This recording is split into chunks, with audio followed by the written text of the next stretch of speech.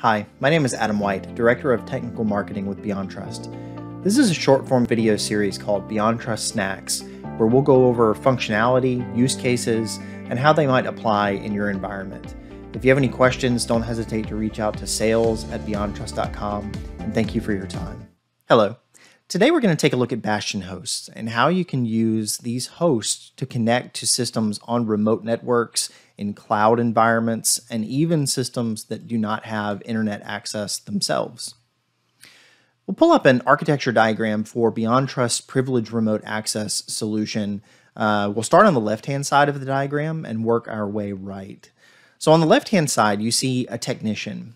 This is a technician. They can be anywhere in the world. They can leverage the BeyondTrust Privileged Remote Access console, either a thick client or a web-based client, to connect outbound over port 443 to the BeyondTrust appliance environment. That can be an on-premises appliance. It can be a cloud appliance. And again, it's just an outbound 443 connection. And on the right-hand side, we see a couple of different types of connections that the technician is able to take advantage of, and we'll talk about how those connections work.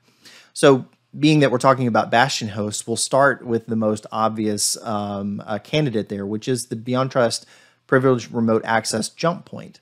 So the jump point is what you see in the bottom right-hand corner there, kind of between the firewall and those list of connectivity types or options that the technician would have to connect to that system.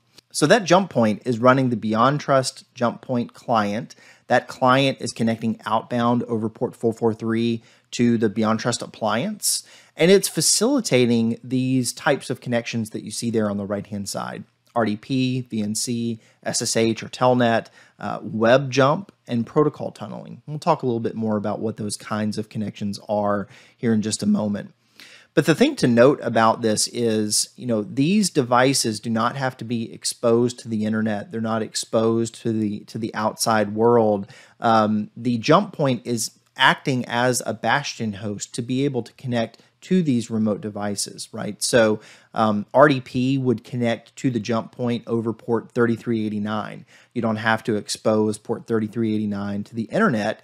The 3389 connection is between the remote system and the jump point is connecting back out to the appliance over port 443.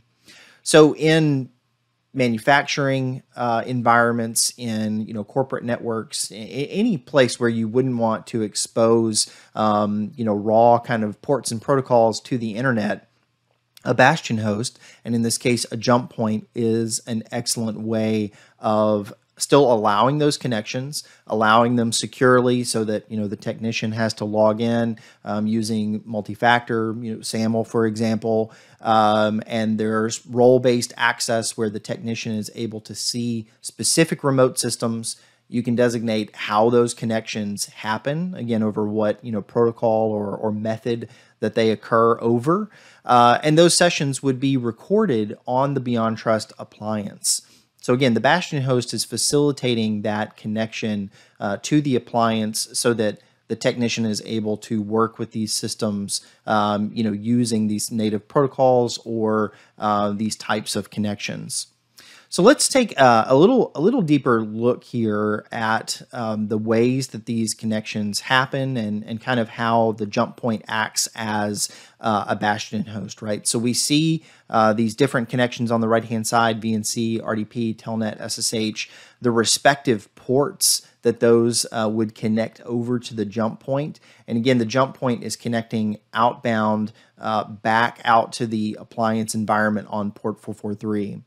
One of the notes here at the bottom is, that the advantage of a jump point architecture, again, Bastion host, jump point in this case, one advantage is that those ports only need to be open to the jump point. So there's not a need, for example, in this type of architecture for systems to be able to connect to one another over these ports that you see on the right-hand side. The second, note there at the bottom is that, locking down this internal network traffic between systems reduces that ability for someone to leapfrog between systems, right? So you give a technician the ability to connect to server 1 on RDP that doesn't mean that you want them to be able to connect to server 2 on RDP and leapfrog throughout the network because they have connectivity to that first system. That's something that you're able to lock down in BeyondTrust Privileged Remote Access. And this really helps you, define what systems technicians are able to access, make it so that they're able to do this, from anywhere in a secure manner.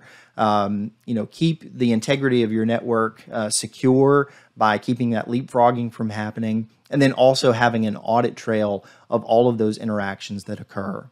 So I hope this has been helpful in understanding what a Bastion host is, how Bastion hosts apply to the BeyondTrust Privileged Remote Access solution through a jump point. And certainly, if you have any questions, don't hesitate to reach out to BeyondTrust Sales. Check out our website, and we'll be doing more of these videos to kind of explain how some of this BeyondTrust functionality works and how you can leverage it in your environment.